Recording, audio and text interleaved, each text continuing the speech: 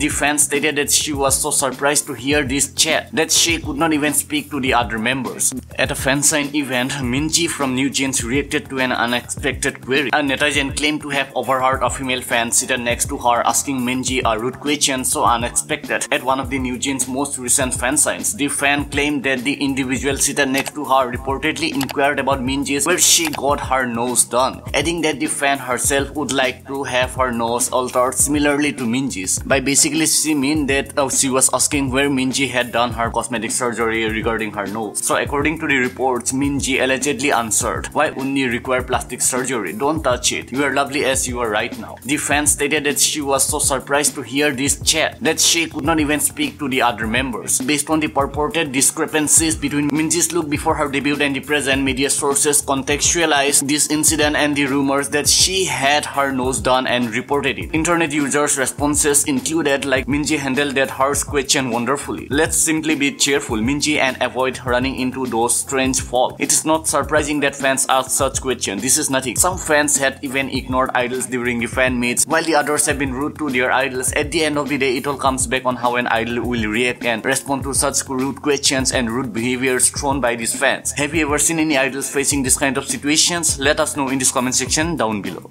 and I will get back to you with a response. So guys, that's all for today. I hope you enjoyed this video. Do give a thumbs up to this video. Also subscribe to the channel, hit the notification bell because this really makes me motivated to make new videos for you. So if you want to know what happened with Lee Jong-suk during his fan meet, then do watch this video right now.